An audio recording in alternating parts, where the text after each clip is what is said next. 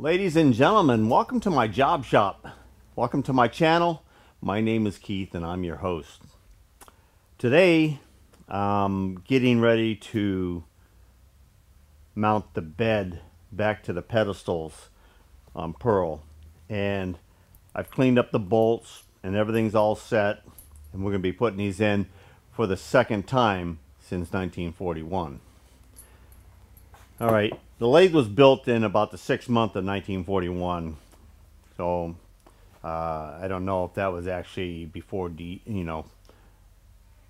day of or not, but the year is a good remembrance of what happened. Okay, before I get lifting this up and putting this together, let's take a look at some of the paint work that Lisa and I did in the last 5 days to get this ready to be up to this point. You're going to get a chance to look underneath the bed of the lathe from the underside, which the last time that probably was visioned like this was the pre-assembly part, and when the painters probably, I don't know if they painted it, spray painted it, or how they painted it, but I'm sure that they got to see in all directions around and of the bed itself. Let's take a look. Okay, so the last couple days Lisa and I have been painting the 2 coats of gray needed to be put on some of the items here for assembly, and of course we all been waiting for the bed to be painted so we can attach it to the pedestals and the pan, put that assembly all together. And just thought I'd give a look at the underside of the bed itself, which you don't get to see all the time, and you probably don't get to see a 1941 Monarch CK12 this clean unless you were in 1941 and in 2023 at the same time. I just peeled all the tape off, and then I took a razor blade and just made sure that there was no raised paint surfaces on any of the metal contact areas, so that there was no false pressures being put anywhere. Those are all flat and ready to go. You can bolt together stains, but you can't bolt together chunks of paint or anything else in between there. I was pretty happy too with the way the casting on her came out really nice. I don't think I'm going to paint it or highlight it. I love it to be the stamp, because you try to do much more than that and you take away from it. The rack gear is nice and clean, and also the mounting surfaces for the quick select or change gear box for the feeds. Our other accessories here on the tabletop have been touched up as well, trying to keep things going. We got 2 coats on the engine plate now. We're going to be working on bolting up the adapter for the new motor. And the top cover for the taper attachment is really looking sweet. It looks sweet just being straightened out. It was all kinds of bent up. In fact, it wouldn't even go on without 2 hands, and now you can slip the thing on with 1 hand. Also, we took one of the bearings there, got the bearing number, and we have 16 brand new bearings coming to put this thing back together. So, and they average $20-something a piece. Adds up quick. But so does anything else in this economy we got going on right now. The carriage, it's got 2 coats of paint on it. And I'm almost thinking 3 will smooth it out even a little bit more. Might as well while we're here. It's not a race to put this on yet. And that's the back plate. And of course now the back plate and the dome. I had to do a braze repair on the dome itself. Not not this piece here. That was perfectly fine. One of these ears was broken up because it was either dropped or something along the way. But now it's 100%. And it could probably use a third coat on it too as well. It blend in some of those sanding scratches. I'm not I don't feather out my sanding too much. As long as it's smooth and the chunks are gone and the divots are filled. Let's face it, I'm going to be putting some chips and some oil on this thing. Alright, I'm going to get that flipped over. I turned off the radio on this nice Sunday and decided to give you a little bit of clip here so that I could add it in the video. Alright, we're at a point where we're watching paint dry again. This is all wet. This is, Lisa and I just touched up all these items right now. So, some of the trim pieces that go on the lathe and the vent covers that go on the pedestals. Here's the carriage. And this is the third coat on it. We'll take a look at it after this dries.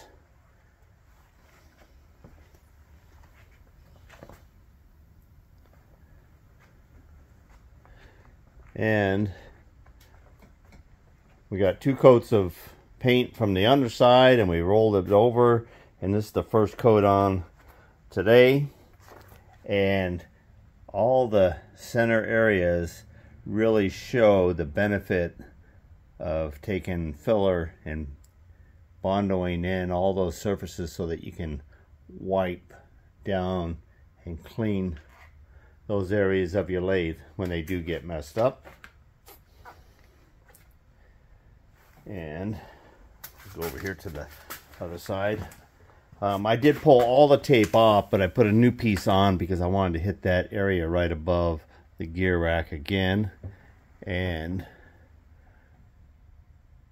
the natural monarch into the casting really looks good still. And like I said, we're almost ready to assemble the bed to the pedestals.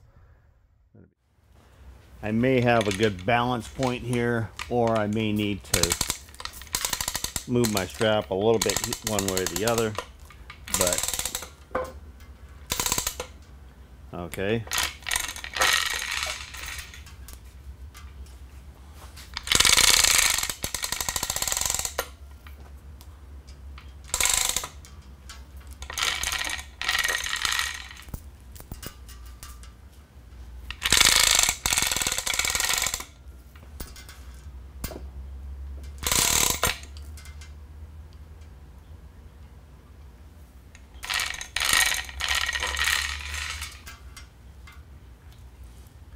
It is almost equal, exactly right on that web.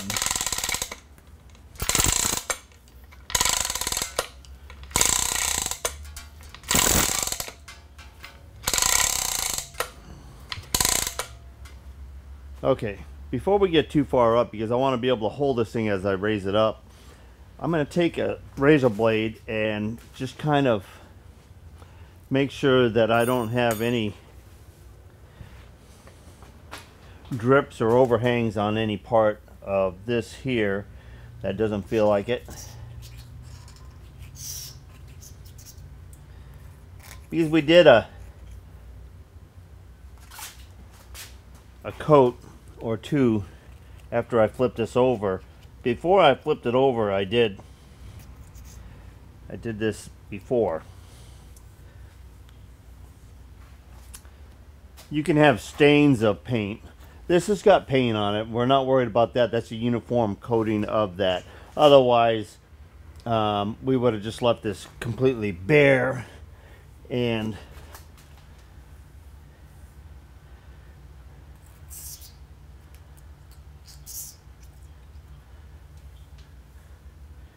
all right.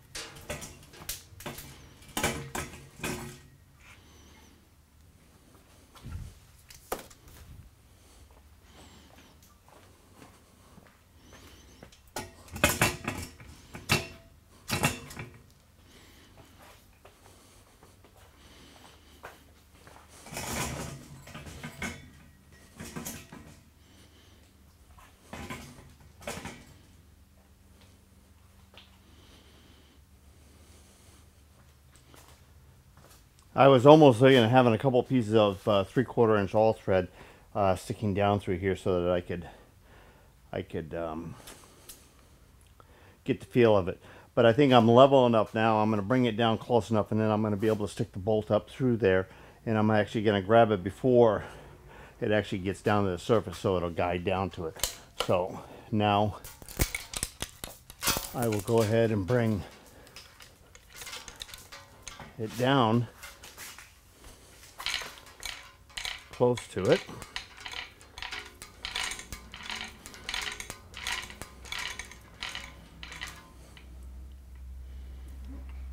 Okay, I should be able to reach up that point there with my bolts.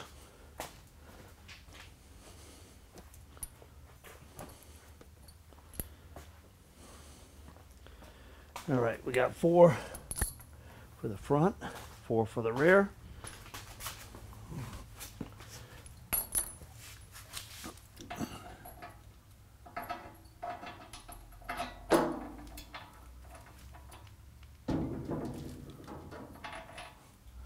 Okay, we are going to have to be down a little bit closer there. We're closer to the front here. Let's see what we got.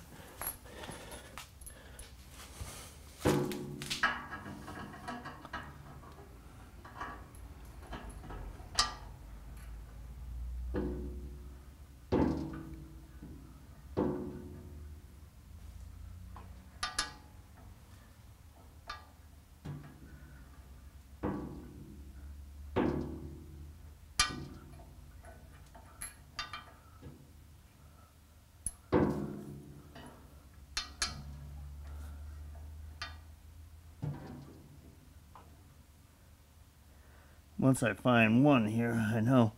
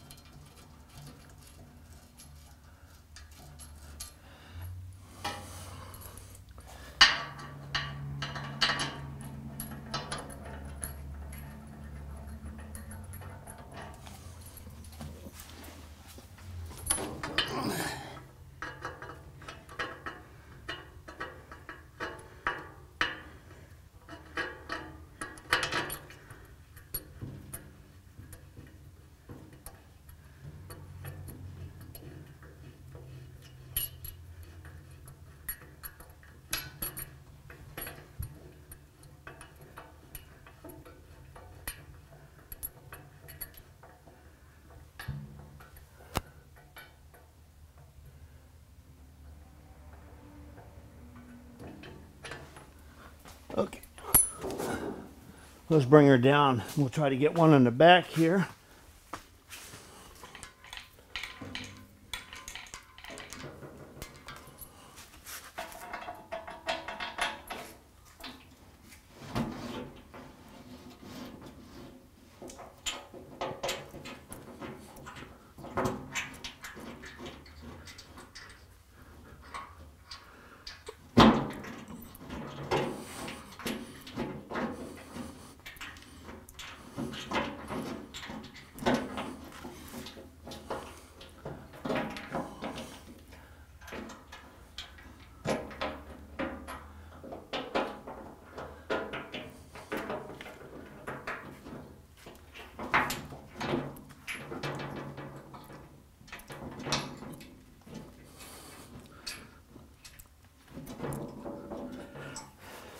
Okay, I got that one. I'm gonna go get a ratchet.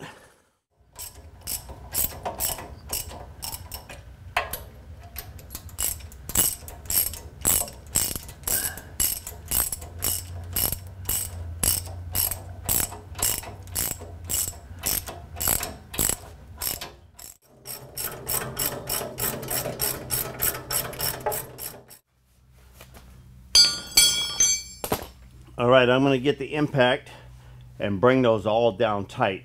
And the reason why I don't just impact them in is I don't want to get to this far and then gall, cross thread, or something, one of those 4 bolts in there, or in the 4 bolts holding the pedestal on the headstock in. All right,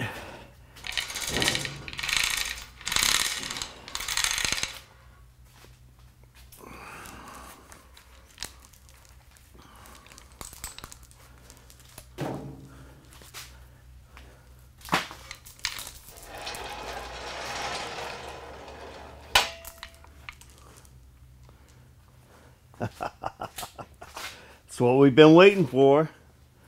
Look at the floor space I got now. And of course I'll be doing some more painting, but I want to touch up on everything that's been painted. But as you go on, you want to seal up some areas with paint that join things together, where you're really not painting all the areas until you have the fit, because you don't want to put unequal layers or runs that get hard in between your mating surfaces. All right, impact.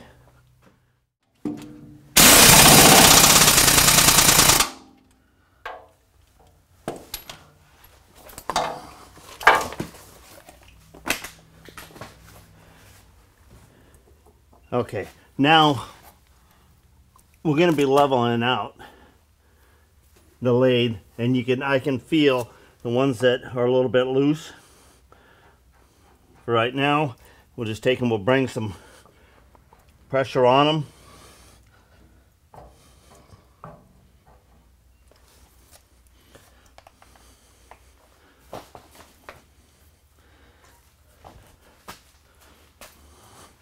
And then we can put some levels up on the bed and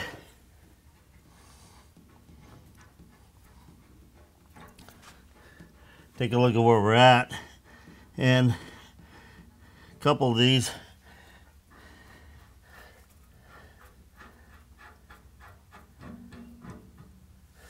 this floor is pretty whacked too, so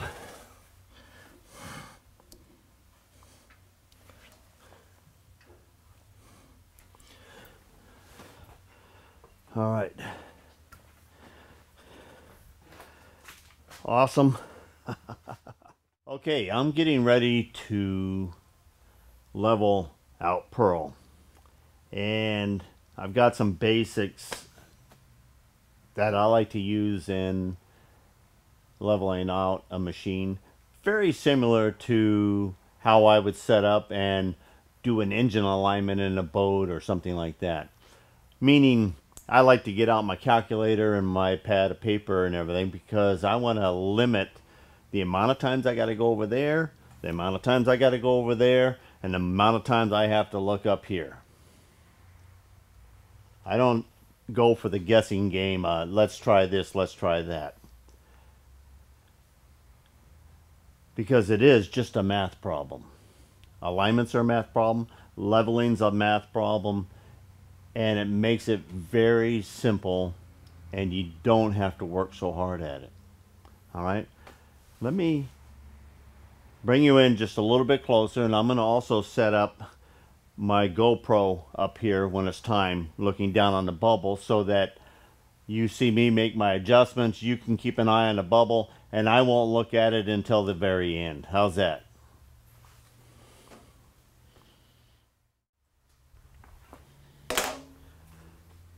Okay, this gives you a good visual of the base here, and it gives the GoPro a good visual of the level. And the bubble is almost off to this side right here. All right, and we know that if you lift it on that side there, the bubble's there. So we know that we're high on the tailstock end and we're low on there. That's our given. Okay, so we know that we can act on there. How do I put this as a math problem? It's a ratio of the length of the level, which is 12, and the length between that foot stud there, or that foot, and this foot here, 66.5.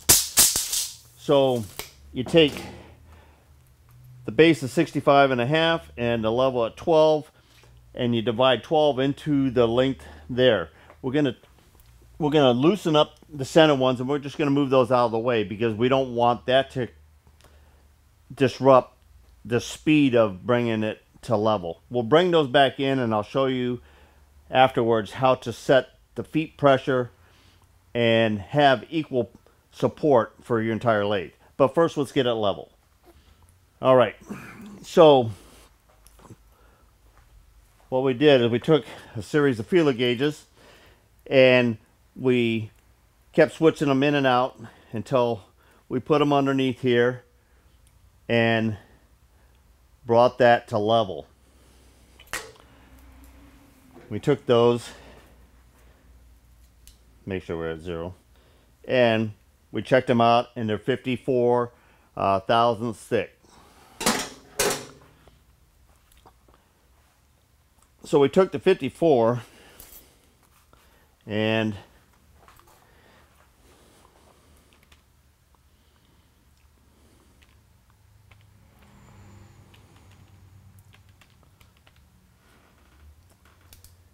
we multiplied that by our ratio for bringing that, the ratio between the level and the base was 5.542.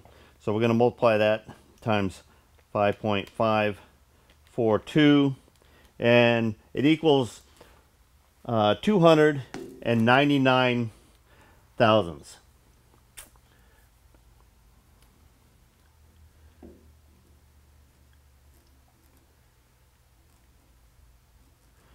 All right, and this was okay. So I'm jotting it down on the paper here, so I'm going to flash you a picture of that in a second, just so you can see my formula out here. Okay, so that is 299,000. It's just slightly under 5/16 here, but I just want to go ahead and, this is what I got to do because I'm not used to this system here, but let's just say, oh, that's close enough. 290.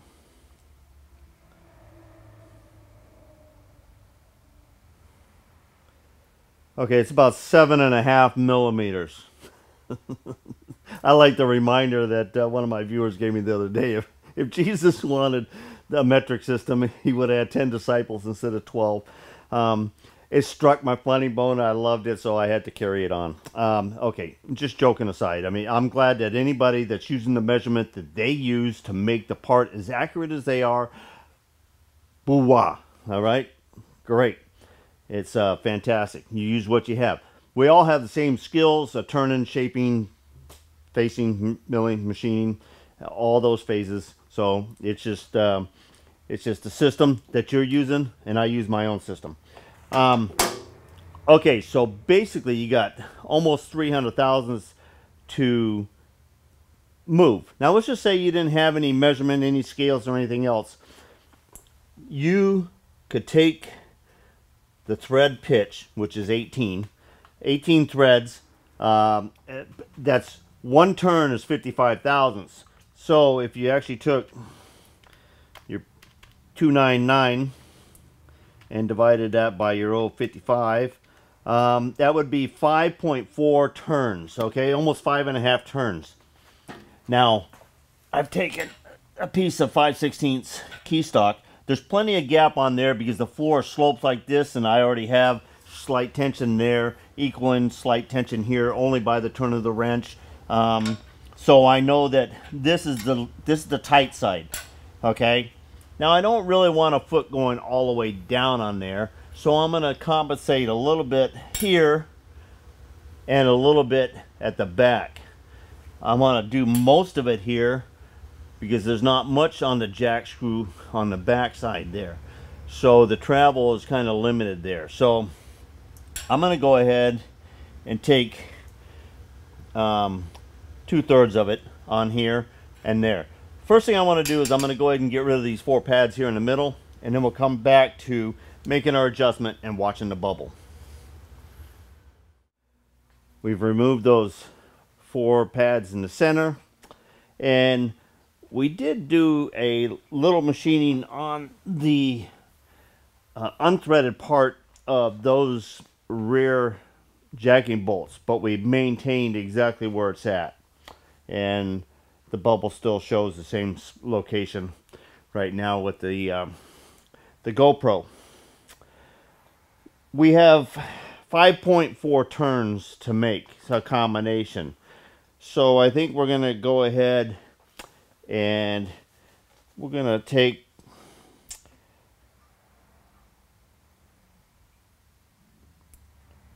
three turns down on the front,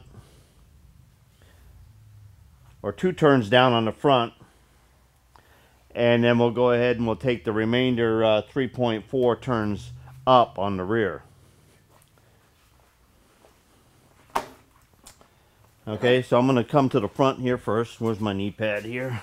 Okay, and I'm just going to go ahead and I'm putting a blue mark towards me on the front so that I can adjust each screw down here. And all right, so I'm going to go down 2. I'm going to go ahead 1, 2 full turns on that one. That one had lighter pressure than this one. I'm letting this drop the whole load right here.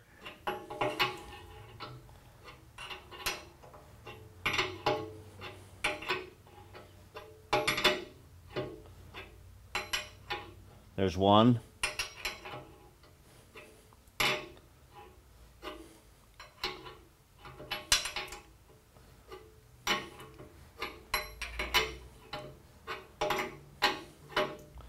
Okay, there's 2 full turns on each one. Let me see if I got pressure on the. Yeah, I got this about the same amount of pressure that was underneath there. So I feel that I'm not exactly equal on the pressure, but I'm in the position of rotation on the bolts in the same equal manner. All right. So now I put 2 dots here facing aft, and we're going to crank this up 3 and 3.4 turns.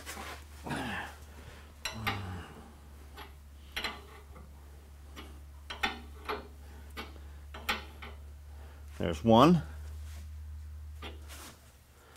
We'll do 1 on the other one too.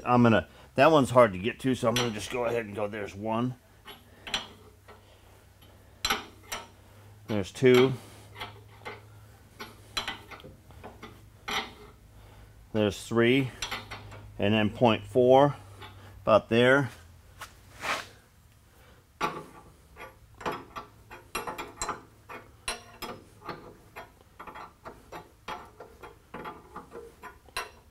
One,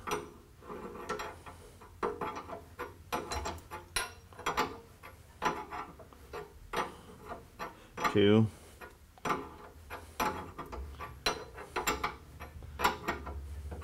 3. I'm starting to feel pressure here. Okay, let's give it the 0.4 here. That looks close to 0.4 right there. I'm gonna say that I should be pretty well in the middle of that bubble somewhere. Okay, it came just a little bit past, but that's how math will bring you right up to par. Now, I bet you if I equal out the side pressures here, side to side, probably bringing down just a little bit of this pressure right here on this one here. Let's feel that.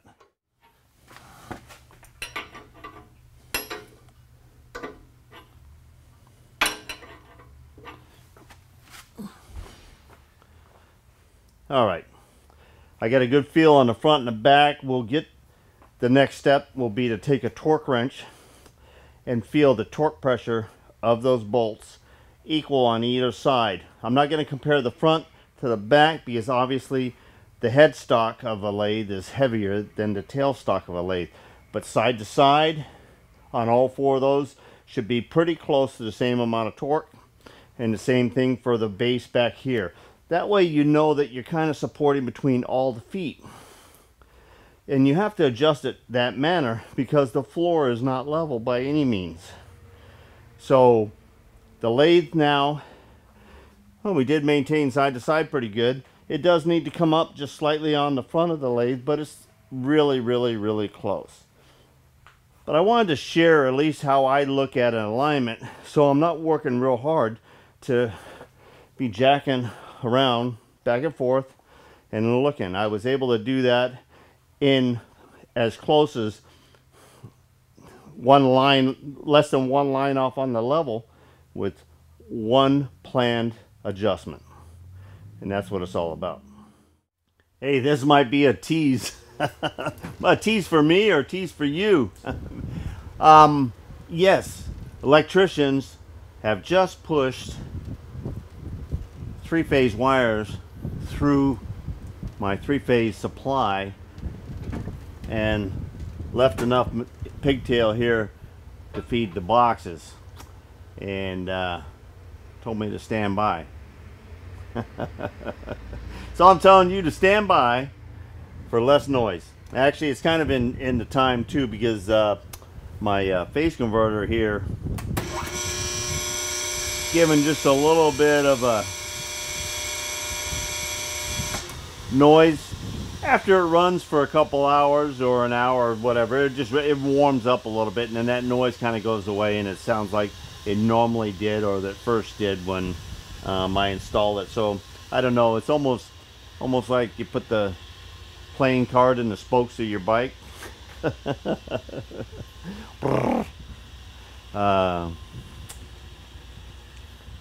Anyway, awesome things are happening.